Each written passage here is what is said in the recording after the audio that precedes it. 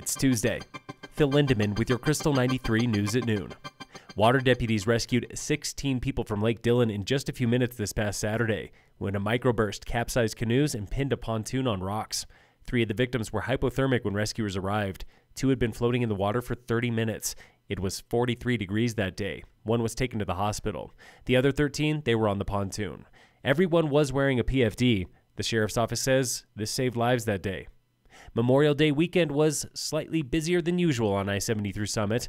More than 154,000 cars traveled the tunnels Friday into Monday. That's not even 2% busier than the 5-year average, just about 5% busier than 10 years.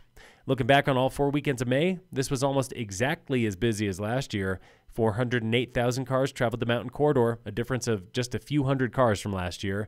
That's not even 1,000 more cars than in April, and the slowest month since November.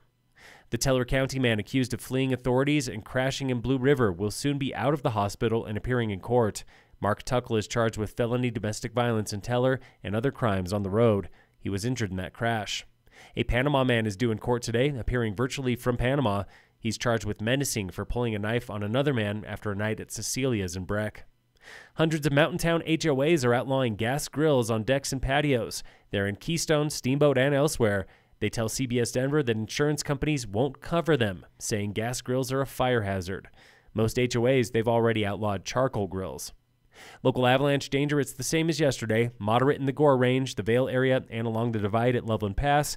It's low across the rest of the state. 2 close calls with wet slides yesterday, one just north of Loveland above Dry Gulch, and a large slide in the Gore Range. That one ran 1,100 vertical feet, piling up to 4 to 5 feet deep. No one was caught or injured in either slide.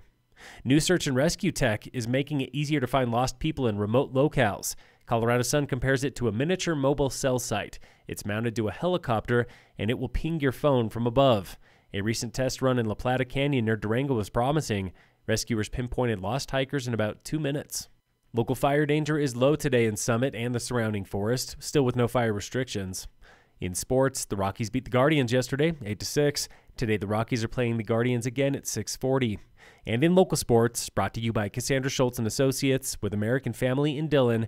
Open now for summer is the Tenmile Recpath from Frisco to Copper.